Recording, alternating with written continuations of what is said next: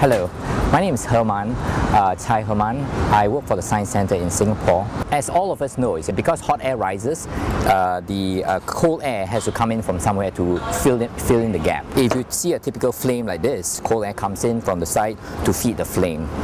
Suppose you actually put on a series of vanes to direct the cold air coming in a very clear way, in a very consistent way, introducing a component to the flow such that it's actually swirling. There are vanes actually right behind the stainless steel platings here. Suppose you actually put on a funnel like what you see here, a glass tube, you see.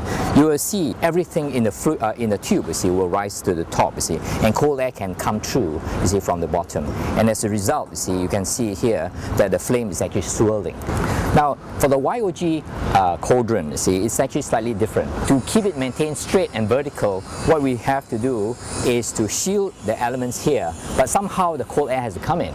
One good way of doing it is actually to come in from the foot of the towel. The towel acts as a converging duct to direct the air into the various vanes.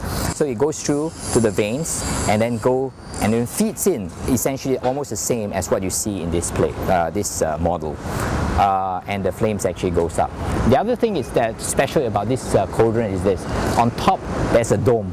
The dome is actually to cater for the tropical elements here. So the dome has certain channels that direct the water towards the side and towards the wall. The temperature of the glass, we have measured it. It's around between 160 to 200 degrees. Never exceeds 200 degrees. To put it very clearly, anything that you burn, you see, actually introduces carbon dioxide. So we are not denying that it does introduce carbon dioxide into the environment.